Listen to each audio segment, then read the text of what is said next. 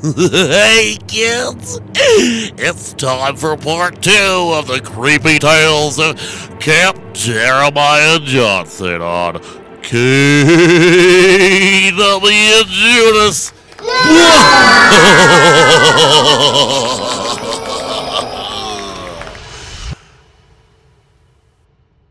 We would just walk the streets of Lehi just because we had nothing better to do.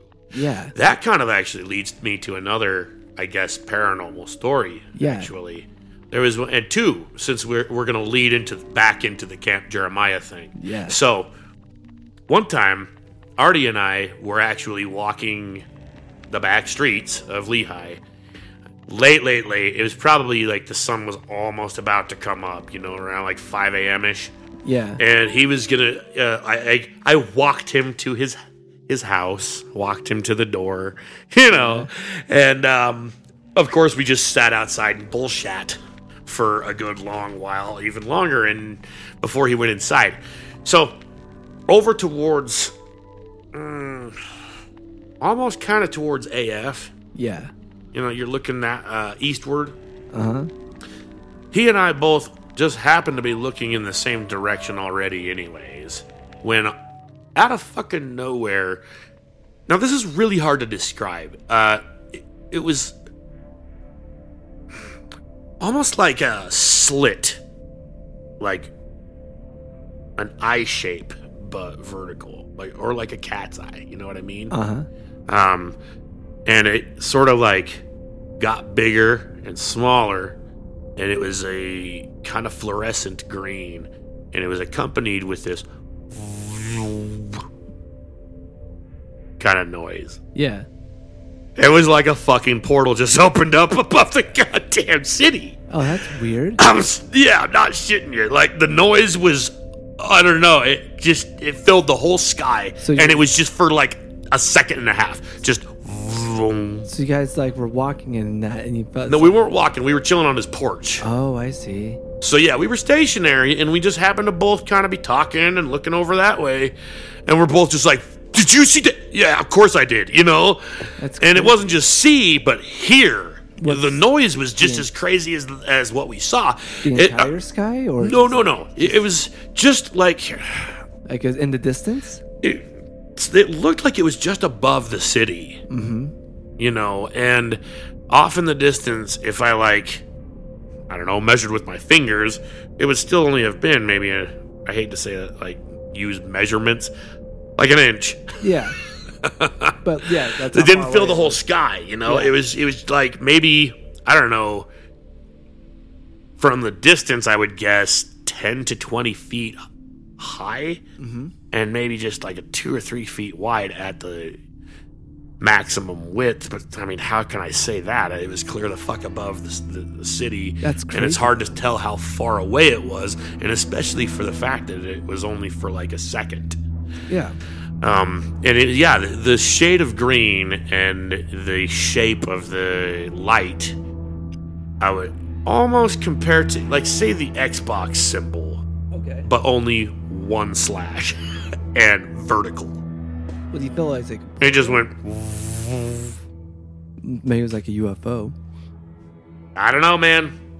I mean, a UFO could mean any unidentified flying object. Yeah. This wasn't exactly flying. It just went.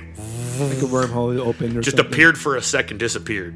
It was totally stationary. It was like something just got beamed down, or beamed up, or beamed through. Yeah, that's crazy. That is the only weird thing I've ever seen in the skies. Yeah. As far as extraterrestrial or UFO or anything like that. Oh, fuck, that'd be terrifying. It wasn't really terrifying. It was just, what the fuck was that? And then you just keep all right, well, I'll see you tomorrow.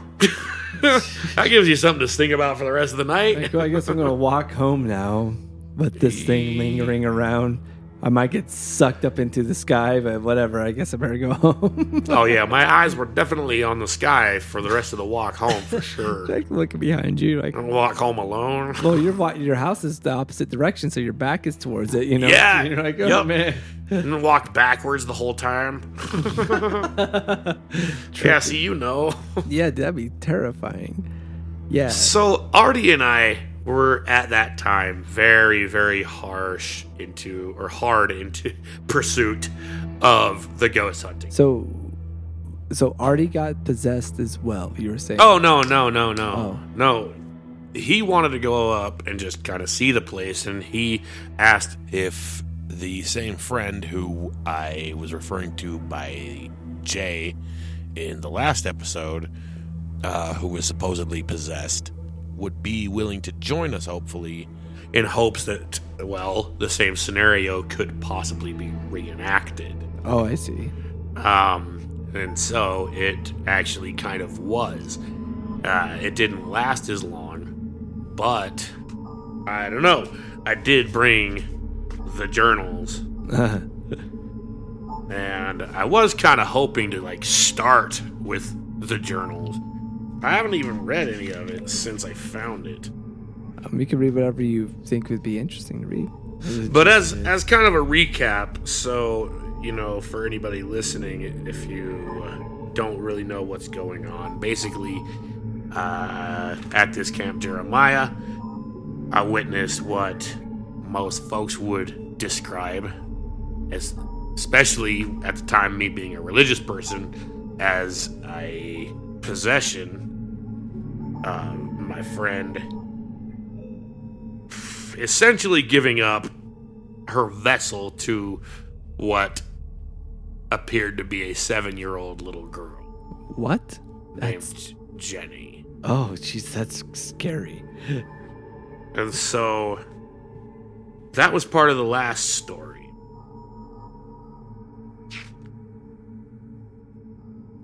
I don't remember the Jenny story. That's pretty shocking. Okay, let's see.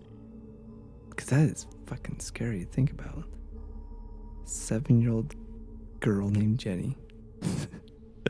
Okay, so she's standing up, crouching down, bent down halfway, always swaying back and forth and doing the knuckle thing. She was wringing her knuckles.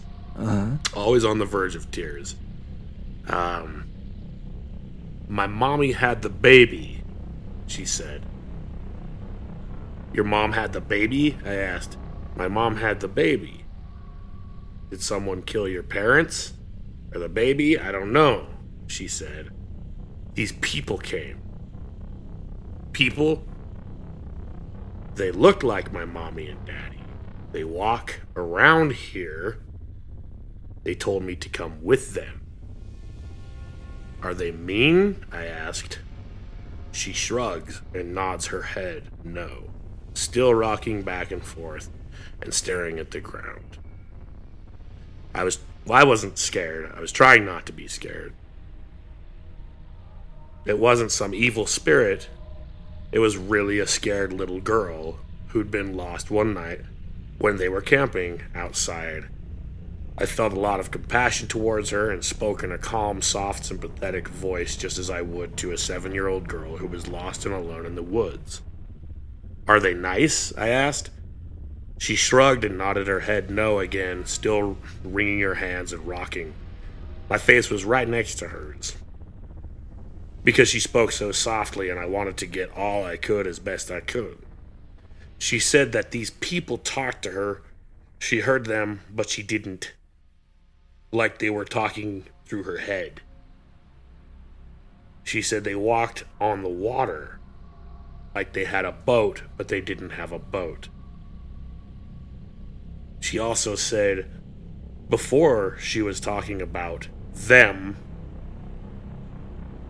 that they said she was too little to go by the water. Did you fall in? I asked. The same reply as, are you dead? What's your name? Are they nice? Are they mean? She just shrugged. Like, well, those were the things she didn't want to say, or didn't want to answer, or was in denial of. Apparently, I'd already asked her if she was dead, and of course she didn't. Wow. Or if she was screwing with us, she couldn't think of anything to say. Jesus Christ. I don't think she was screwing with us, but it goes on to say, if she was screwing with us, she did a really good job. I remember before she started doing the little 7-year-old girl thing, and she was walking around like a paranoid schizophrenic, right, said, dude, there is definitely something up with this waterfront. And I'm freaking annoyed. Let's see.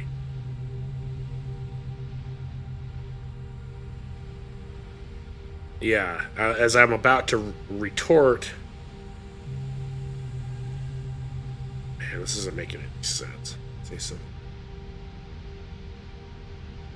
For a second, Julie seemed with it and spoke in her normal voice.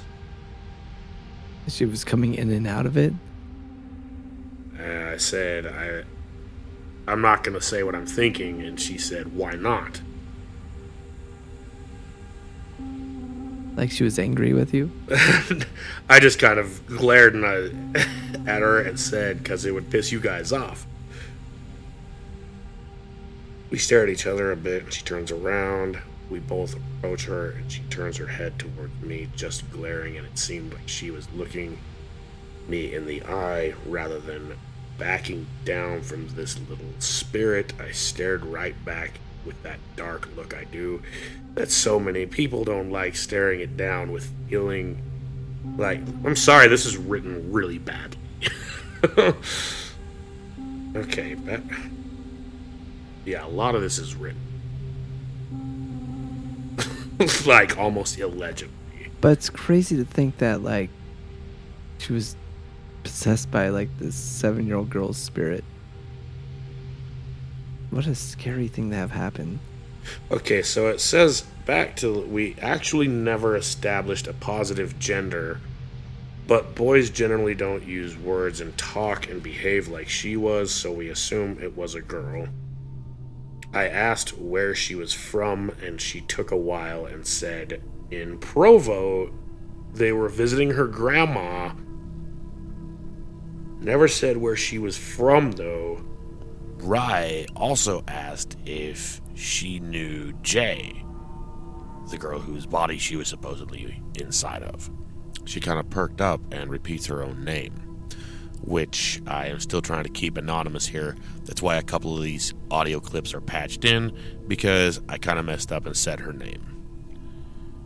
So she perks up and says her own name, and I say her first and last name. And then she says, is she the girl you're looking for? And in a way, we were looking for her, so I just said yes.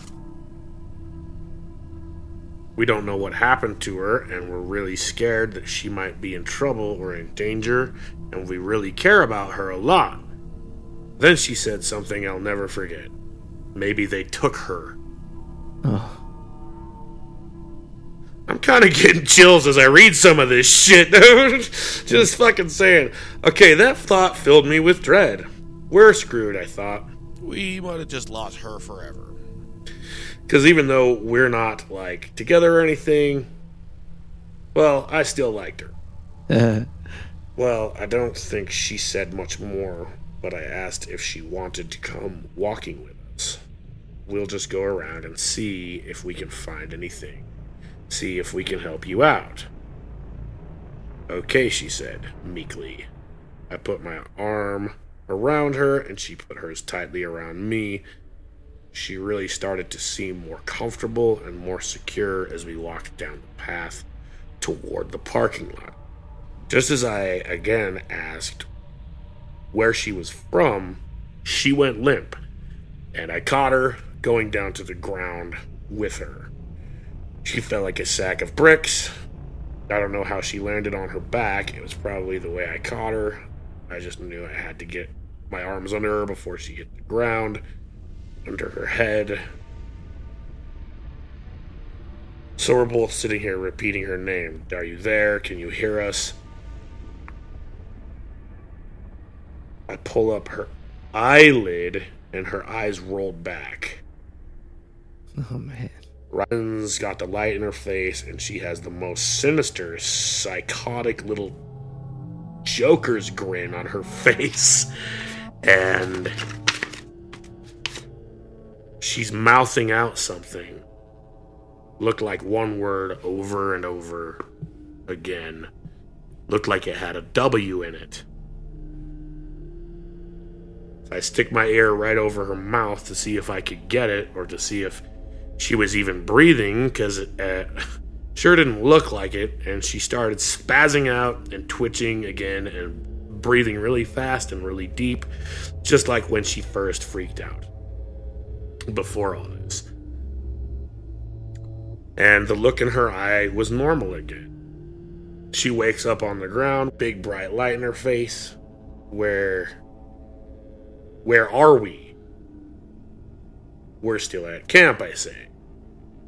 We're at Camp Jeremiah Johnson. As if she'd blacked out the past 4 hours. She stands up and I point down there. That's the waterfront. She really didn't seem as confused as you'd think she would have been. So we're feeling good now that that's over, all strolling down the path like she was just kind of messing with us the whole time, but still not sure. She said she had no idea what was going on. Ryan did this lie test and said she was telling the truth. I don't remember what the lie test was. We went into the van and excitedly explained all we could throw at her in no real order. She was probably even more confused. Then we mentioned the mommy had the baby thing when it hit me, the woman with the baby. This was a different incident. She said she saw a woman holding a baby up by the front gate. I think I might have mentioned that. Yeah, I remembered that, yeah.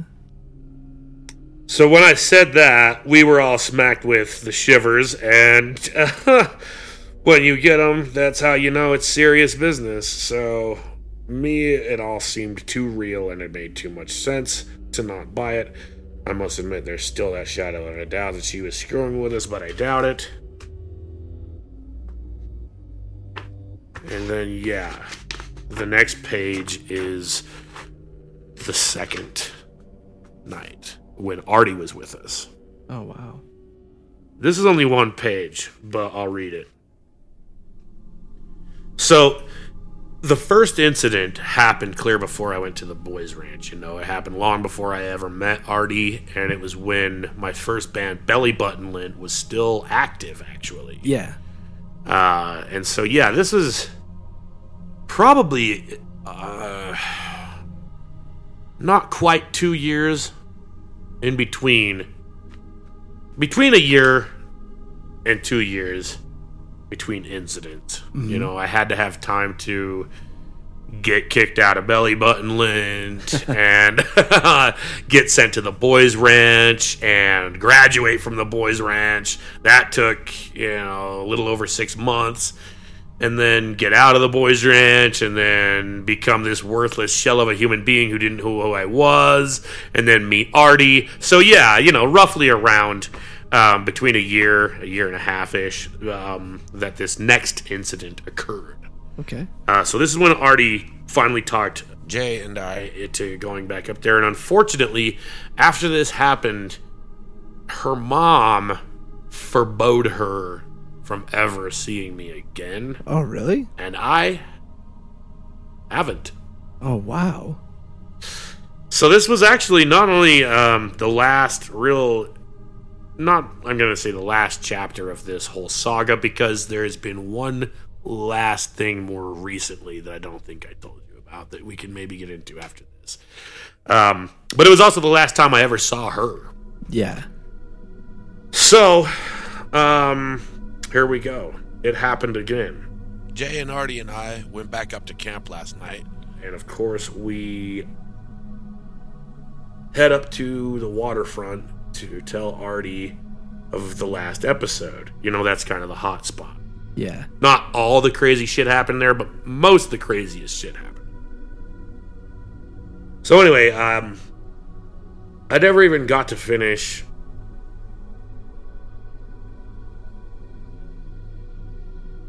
What does that say? Julie fell into the same trance as before. I could almost anticipate some of the things she said. She was only gone for a minute or two until she started getting terrified. Because if you remember, what I just read, I didn't read the beginning of how it started, but you remember how it started. Like, she was telling the story, she would slowly, like, her words would slow down until a point where she wasn't even talking anymore. And then, you know, just like, it was like wham, just like her eyes roll back and she falls back on her head, on her back, and yeah, that's kind of where whatever it is making the first impact, I guess. I don't know how else to describe it. So it pretty much happened the same way as the first time, but it wasn't as, like, prolonged. Right. You know what I mean? It was a little quicker, probably because both entities involved had been through this before. Right. So she starts breathing really hard in and out. A voice, shaky and horrified as hell, she, in a loud whisper, she asks, "Can you see them?" That's fucking terrifying. Before this, she had asked, "Did she show them to you?" Jesus. "Show what?" I asked. "The claw marks she was supposed to show you." Claw marks? Dude. Fuck me. Fuck me too, man. I haven't read this since I'm getting some serious chills here, man. Like claw marks and shit. Oh, What the fuck? Okay. I ask her where. She says, "On the ground." That's when she started getting scared. Her fear grew with each breath she drew until it finally reached the raging climax of terror. She screamed. I doubt I'll ever forget that scream. Prior to the climax, she shuddered out statements about them coming out of the water. Dude. Yeah, she was scared. Not saying I wasn't. When she shrieked and jumped, she knocked me down. So once again, I broke her fall, and it kind of hurt. I got hurt several times, but that didn't faze me.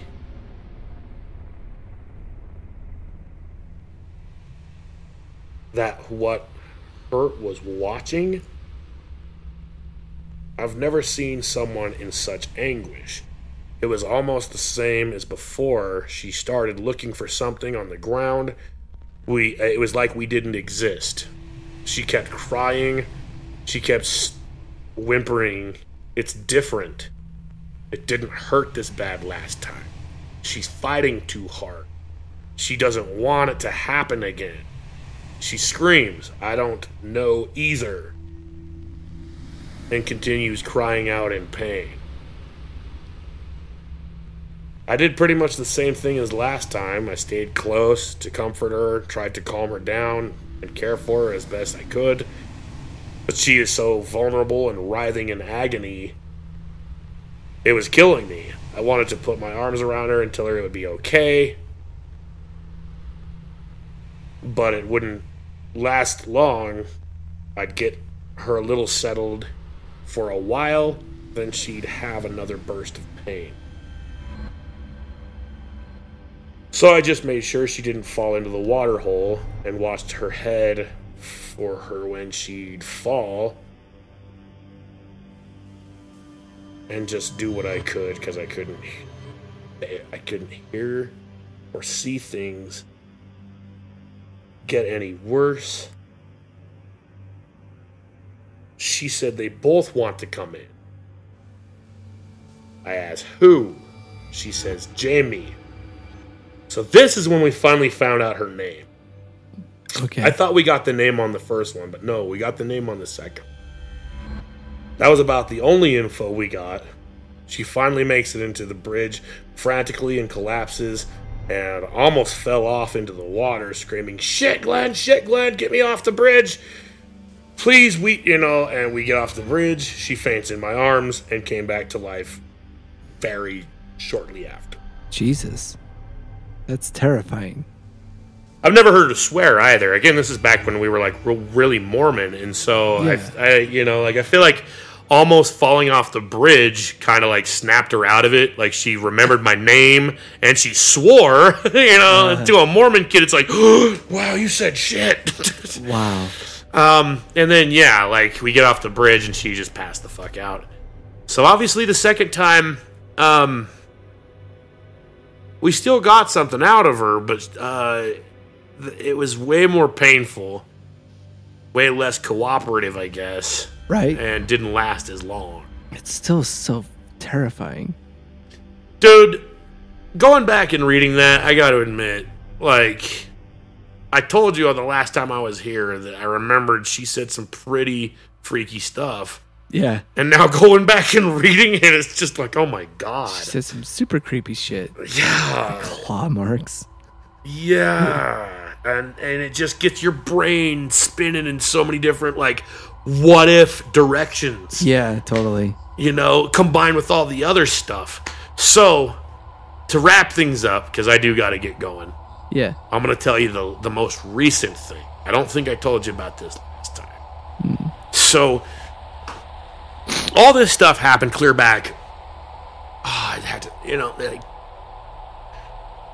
1999 to about 2001-ish.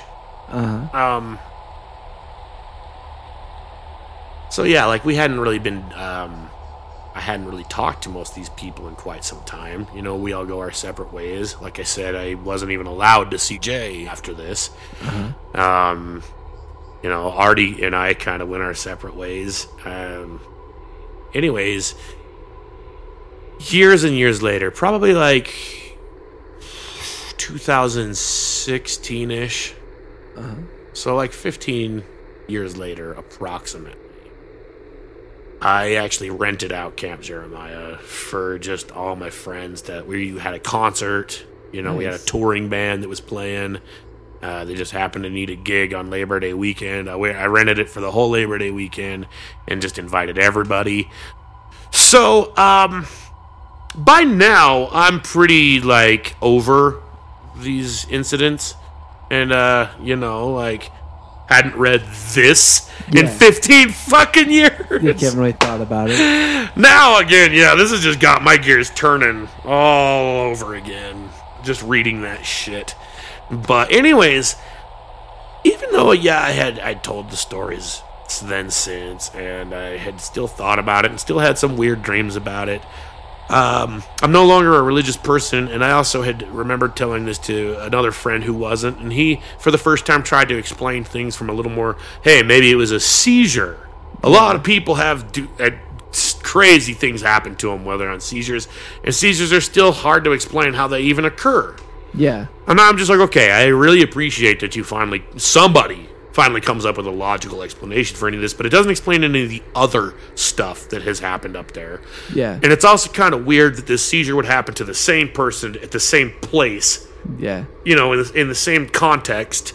And I'm not entirely positive, but I'm pretty sure that my cousin went up there because she heard about some crazy stuff, and she had a similar experience.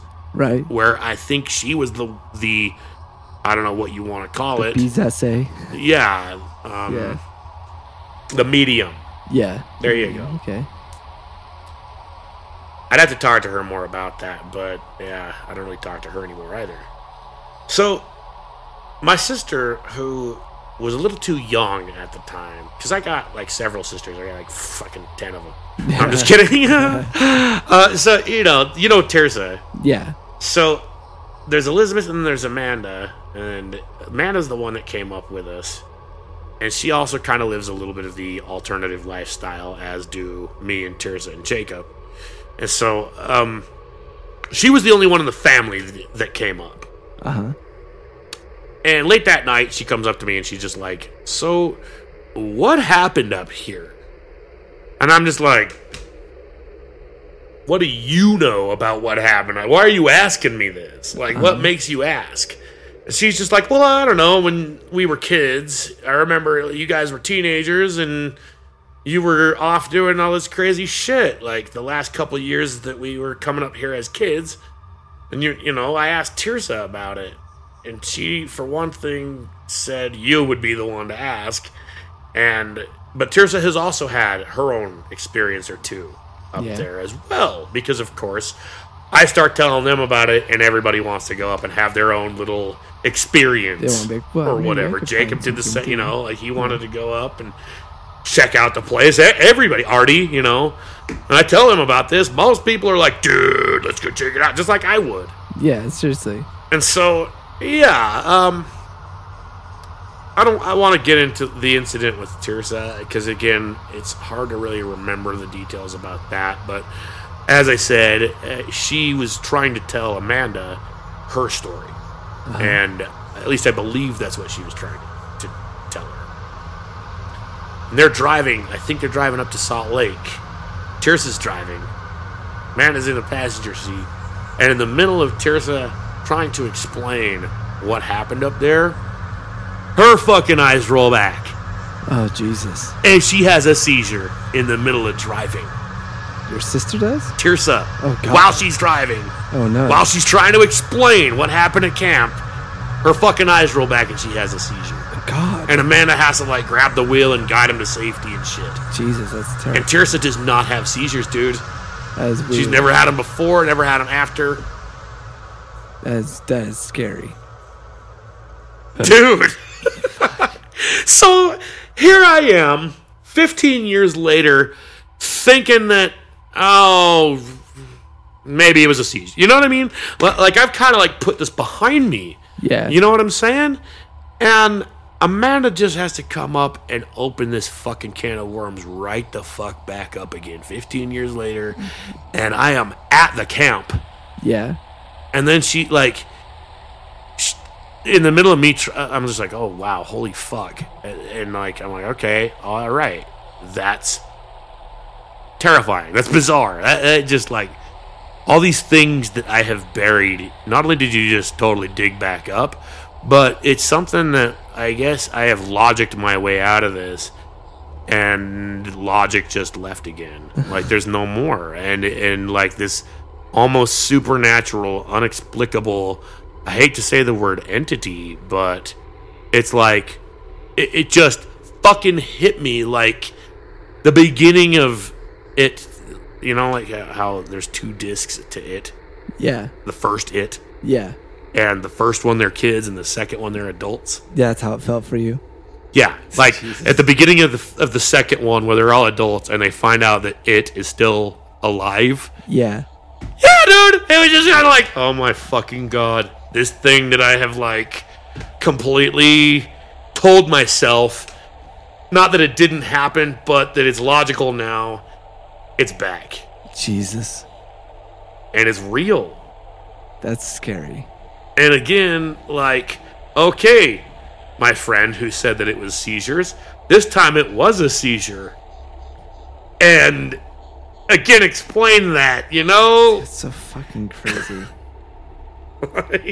Jesus. Fucking fucked with me, man. I wasn't normal for the rest of the night. I was not okay. I fucking, I was having a great time. All my friends, first time I ran out Camp Jeremiah, and she has to come up and pop that on me. And so I spent the rest of the night just wandering around camp in the dark, just who the fuck am I? Just questioning reality. That birthday is now ruined. My friend runs into me dude, are you okay? I'm fuck no. I am not okay. I have not been this not okay on this level of not okay since I was like fucking 17.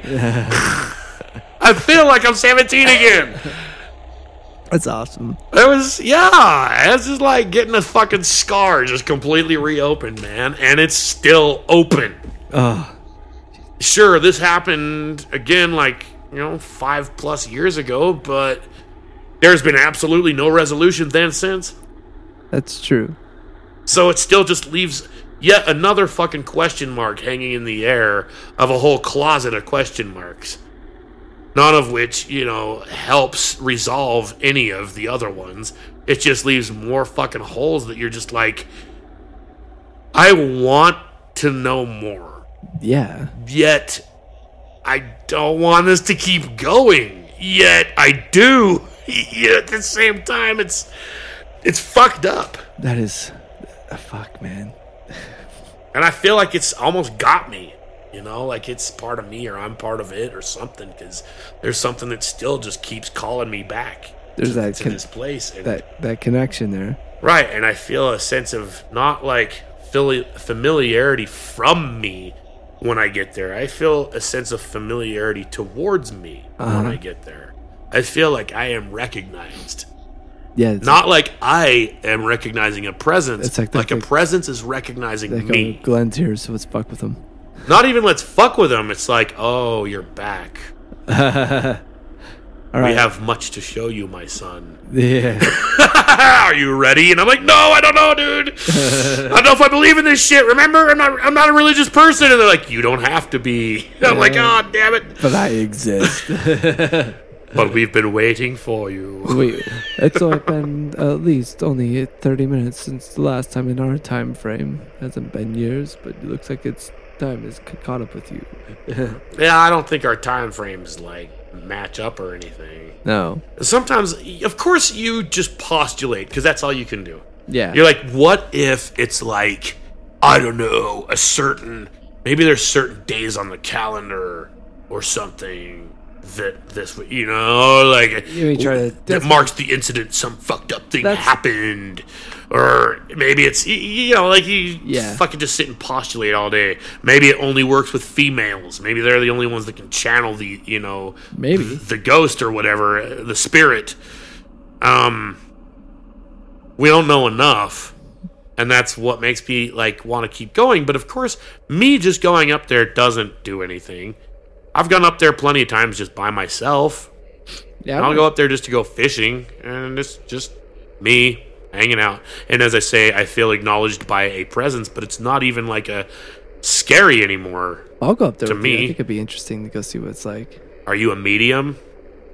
I feel like I can feel things. I can I feel like I don't think I feel like I can sense things in a sense. I don't know. See, we would need you, me, and some vulnerable, female. I hate to say it, but I'm not trying to be misogynistic, but it seems like ghosts are. Yeah. Fuck. I'm just making an observation here. All right. The girl's there. You got the the weird guy feels things sometimes, and then the guy Glenn. All right, okay, they're all here, guys. Let's get to work. I think that it does. The pattern at least is me, one other dude who's what the fuck, which would be you this time. Yeah. You'll be Artie. Yeah, I'll be. And then I just got to get in contact with this chick that I haven't seen in 20 years. Yeah. That'd be crazy. Right. That would probably be terrified if I actually hunted her down. No! No, we're not doing that. I actually made up that thing about my mom telling me I can't see you. Yeah, that was just me. I didn't want to see you after that. I was done hanging out. And I was just pretending to be haunted because I knew that it scared you. And then when you brought your friend and started treating me like some sort of an attraction, I had to put an end to this. I didn't want you to just keep hitting me up anytime you told one of your friends about Camp Jeremiah. Bring your sister. I was actually just going to say that. She's probably the closest thing we're going to get to a medium, but she lives clear the fucking Oregon now. Oh, she does? Okay. Maybe. And she's also, I'm pretty sure, said she would never go back there at night. Oh. Well, we'll see. Word. Oh, sweet, man. That was fun. Yeah. Indeed. This is where, instead of our regular word from our sponsor, I'm going to install another Urbex video featuring Wendell T. Wallaby, everyone's favorite hero. Unfortunately, once again, I don't think there's anything creepy in the background of this one. You can go ahead and look for yourself. Let me know if you find anything. I myself couldn't. As I've kind of stated, it has been difficult to get anything over the last 20 years since these happenings have occurred. This is also where, if you are listening to the podcast on Spotify or anywhere besides YouTube, you won't be able to see the video. But if you look up Dregs Productions on YouTube, you'll be able to find that video and many others like it. So, thank you all for listening so much, and have a pleasant evening.